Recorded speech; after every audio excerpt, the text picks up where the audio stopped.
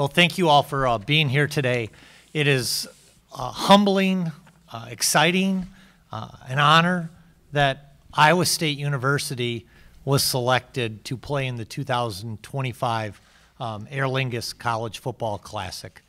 This is an opportunity for our institution to be able to go internationally, spread our wings, and be able to show the world how Iowa State University represents. This is far greater than a football game. This is an amazing opportunity for all of our fans and for our student athletes. When this idea originally got the call, many times football coaches would look at all the logistics and say, I don't want any part of this. It's just going to throw us off our rhythm. And when John called me, I said, give me a couple days. And I called Coach Campbell immediately, and I think I might have set a record. You did. Because I called you back within like 20 minutes. And he goes, that was quick. And I said, Coach Campbell didn't even hesitate. He said, this would be awesome. And why, I'll let him share that, but what he had said to me was, this is everything we stand for in the Iowa State football program. An opportunity to take a group of young men, take our program overseas, and give them an amazing educational opportunity. And so we're just, again, excited, humbled. We've been on the tailgate tour the last 3 days, and both Coach and I have commented, just amazed at the number of people that have said, we're going, we're going, we're going. And, as somebody myself who's never been to Ireland, and I'm just thinking all these people are just like, yeah, we're going, we're going. So I have no doubt in my mind that there'll be 12 to 15,000 Cyclone fans in Dublin in August of 25, really representing our institution in a first-class way. So,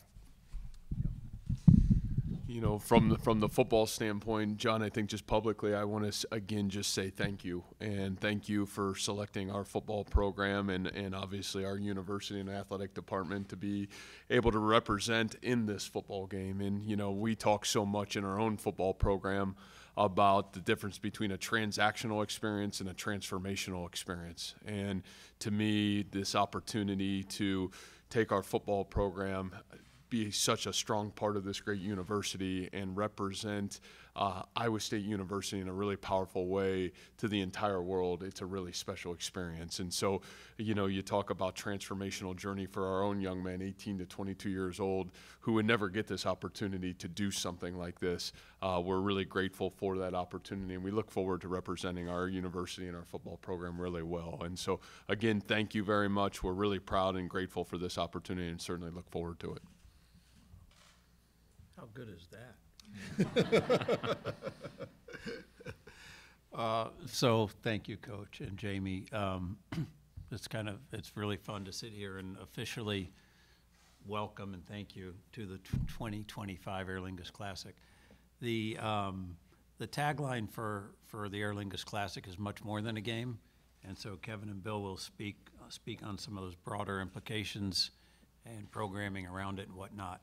But I'll briefly talk about three things. I'll talk about the game, talk about why Iowa State, and what you can expect. So this game will be the fourth game in the series since we announced the Aer Lingus Classic. It'll be the 10th college football game played in Dublin.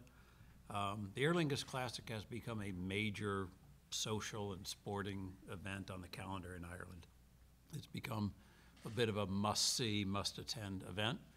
And so we've had sellouts the 2023 game. We've got a sellout coming for the 2024 game. We certainly expect a sellout with your game.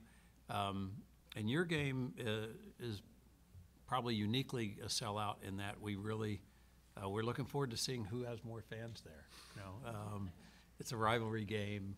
It's two great teams that have a great competitive rivalry going already.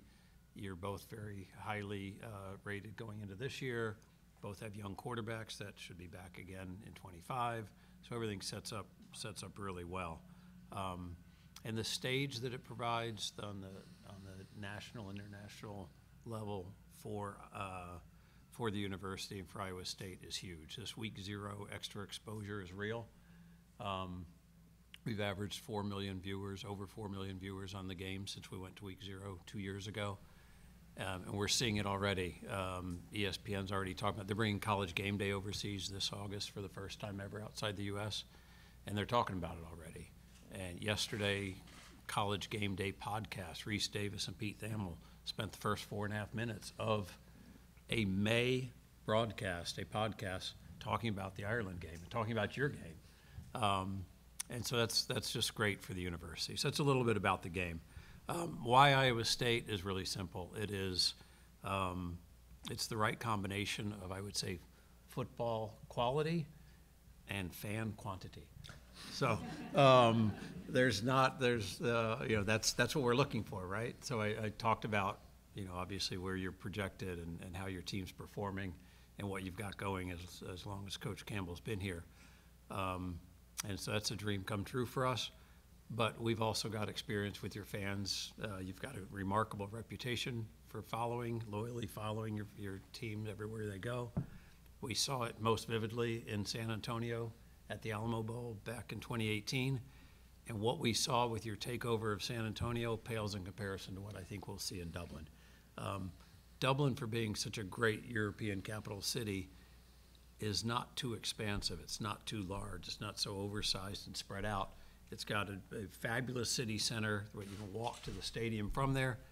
And so the Cyclone Nation will be everywhere there in Dublin. It'll be another takeover like we saw in San Antonio. So it's really cool what's going to happen there. Then lastly, quickly, what you can expect. This will be both for the players, student athletes, and for the fans. I proudly proclaim it's going to be one of the best weeks of your life. This will be this kind of thing that people are going to remember. They're going to be telling their kids, their grandkids about for generations to come. As Jamie said, we would expect there will be 12,000, 15,000 Iowa State fans. And, we look forward to, maybe we'll get a little running scoreboard leading up to it of what schools got more fans going over. But it is a business trip for you and the team, and we treat it that way, and we've covered that with you already, and we know that. You've got a game to play that's a regular season game against a very important opponent. It's not a business trip for the fans. So just as much as we're making sure they'll get what they're looking for, we'll make sure the fans get what they're looking for. Our history tells us that the average the fan will go to Ireland for over a week. They'll hit 3 cities. They'll spend a lot of time and see a lot of everything that Ireland has to offer, and we look forward to delivering that to the fans. And one important note for that, for those looking for information, as of today, cyclones2ireland.com is up, live, and running, and it has all the offerings for travel and ticket and hospitality packages. That's cyclones2ireland.com. Perfect, thank you.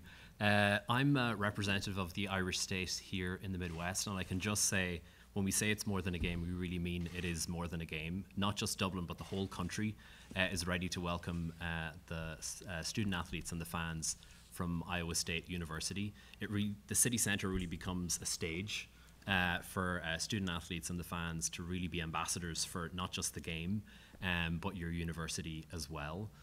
There's a whole series of events before and after the game, which really help to ensure that fans get a good experience in Ireland, but also that there's a whole series of business engagements, cultural engagements, educational events that really try to tie together and strengthen the links between Ireland and Iowa State University and the state of Iowa as well.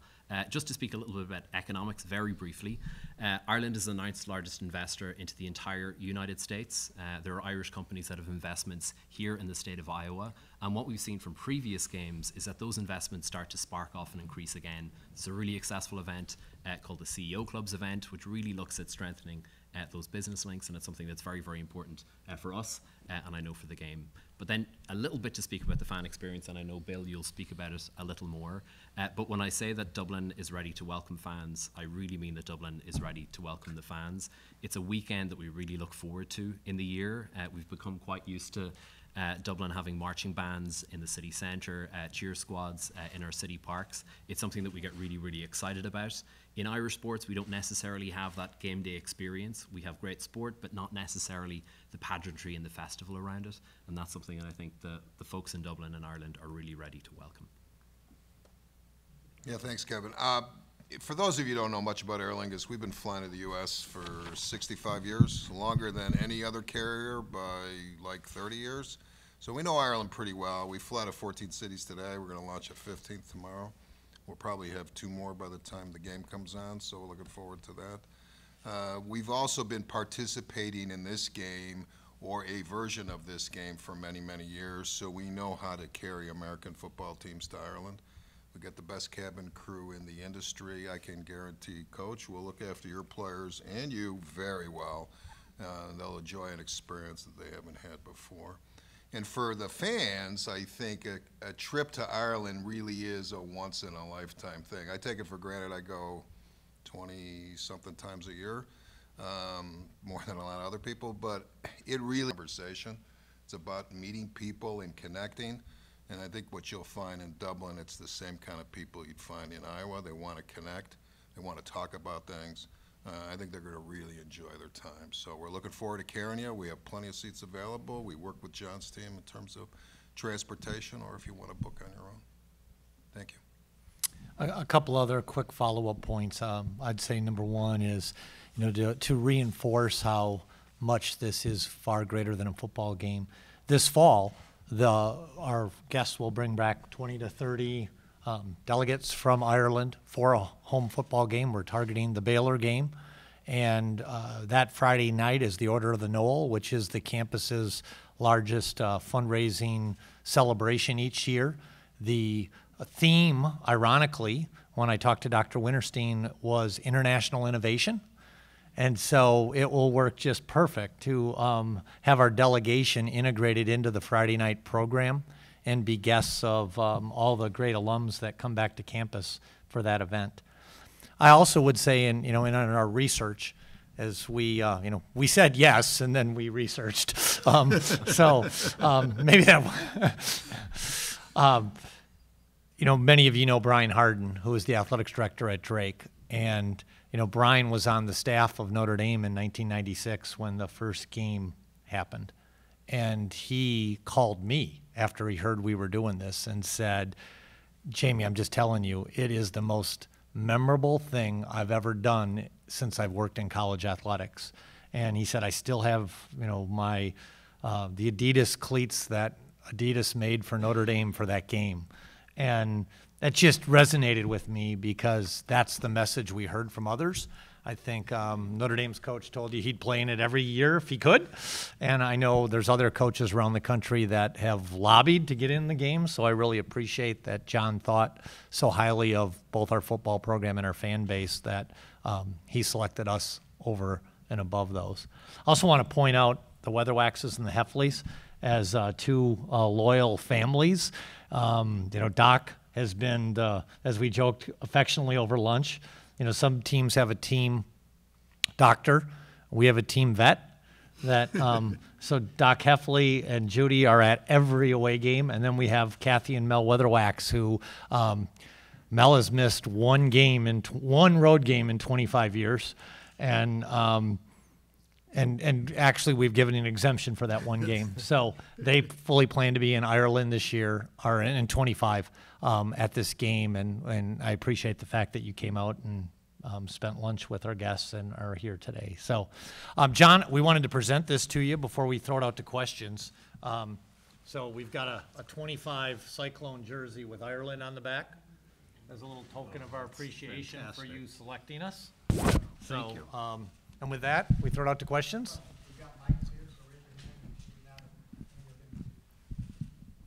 John Travis Hines with the Des Moines Register. You mentioned 12 to 15,000 Iowa State fans is the hope or the goal. Where would that fit? And historically, what fans show up to this game, and I guess what gives you the confidence that that is going to be the case here in 15 months? Travis, because you were nice enough to give me a microphone, you're going to get the long version of that answer. The best way to explain this is Jamie mentioned the 96 game, which was the first one I was involved with. When Notre Dame and Navy went 96, they had 16,000 Americans that went.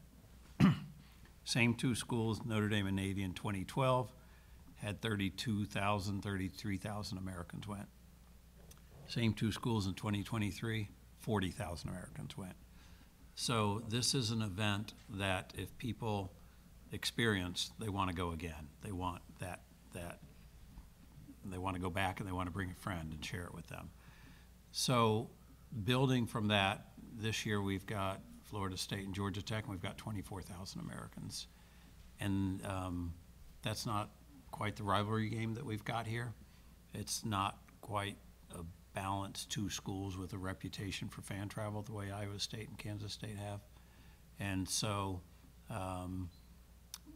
we've lived it with the Iowa State fans for a number of events with great joy. Looking at, we can generally say, what's a school draw at home? What's their trajectory of their program? What are they going to be the season ahead of it and that season? What are they going to be projected? And you put all that in, and even though this is a total unknown, and Jamie was very honest, like, all right, what are your expectations? I have no idea what we'll get. I said, that's my job. Trust me, you'll have over 10,000 Iowa State people there. We just know you will because that's what you've got such a great, strong following, and we know how that computes out to what'll be there. Just as a little bit of background, because not everybody may know that, but so Anthony Travel is our in-house travel agency. That's who's handled Iowa State travel, gosh, since probably before 2010, maybe 2000, sometime after 2005. Tony saying 2010? 2010. So for the last 14 years have been, our official travel agency. So they have a really good historical perspective on how Cyclones. And without that, we're not here. I mean, this partnership is real, and we love Iowa State fans. We love your athletic director. We love your football program. This is, there's a lot of options of who could be in this game. This is all built upon that history. I have to give Ellen a little credit too, right? Ellen and John went to college together at Notre Dame, so had nothing to do with Jamie. Matt, when you talked to Marcus Freeman, I guess, can you give us a little insight on what his message to you about the game was? Yeah, I think the thing that he loved about it is just the experience. And like I said, his response is, if I could play week 0 over there every single year, we would do it. And I think he liked the fact that he got his team in a little bit earlier to start fall camp. I think he felt like the experience for the football team, the program was fantastic. And obviously, felt like if he could do that every year, it would be a great advantage for his football program. And so I know they came out of that and really got off to a pretty good start from there last year. So, but yeah, he was certainly really bullish about it and really excited that we were getting this opportunity to go do it.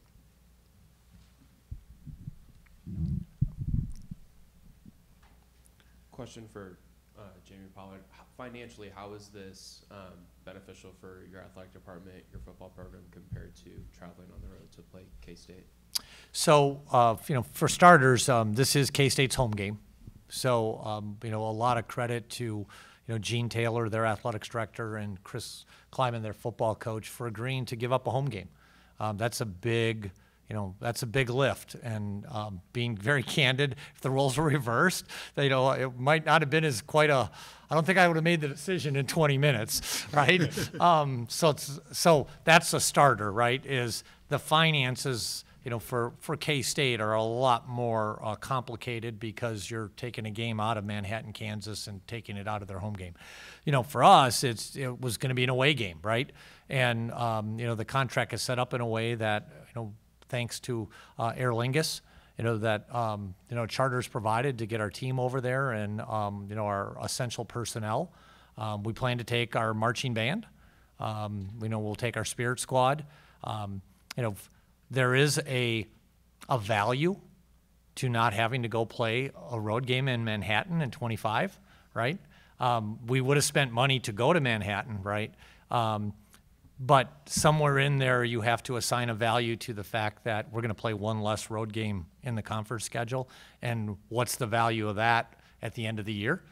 because it could make a difference between winning or losing that game and what that does. So, that's another piece of it that is not as black and white. It's a little more gray. But, the finances of the game they cover our expenses to go over essentially. Now, there'll be some things we'll do by, I've got Christian. Where are you, Christian? Right here. Christian would love to have probably all 400 members of the marching band. That's probably not realistic. It's a pretty expensive flight over there. But we've got an arrangement with K-State that we want to try to both take the same number of marching band representatives. And so, that's an added cost because that's not something we would have been doing on the road in that particular situation. But it's going to be well worth it. Likewise for, the same experience for our student athletes that, are members of our band and a member of our Spirit Squad will get by getting to go internationally.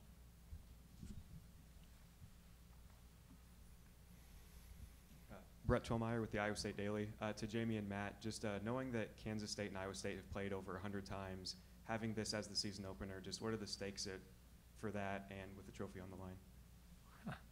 Want me to go first? Before Jamie goes, let me deal with that one because I know where that can go sometimes.